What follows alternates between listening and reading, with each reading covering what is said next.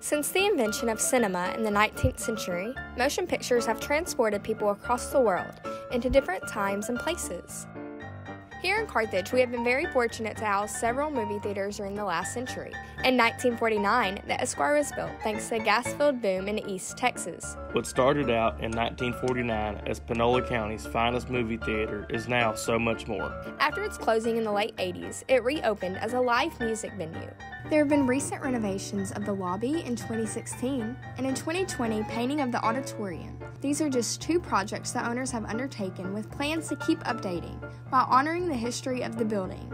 For over 20 years, a little piece of American nostalgia in downtown Carthage known as the Esquire Theater has been home of a hidden gem in East Texas, the Country Music Hayride musical variety show.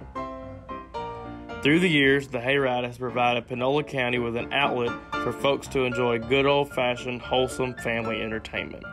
It's a place where young and aspiring artists, musicians, and entertainers have the opportunity to get their feet wet playing with a live band and performing on stage.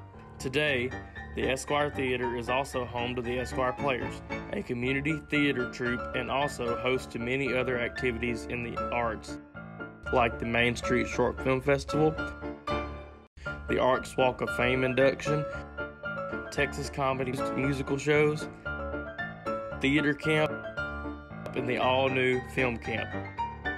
Gary Junior High and high schools also call the Esquire Theater their home stage. As with any home, the Esquire needs a lot of upkeep, and that's where you come in. The Country Music Hayride is a non-profit corporation dedicated to the arts and the Esquire.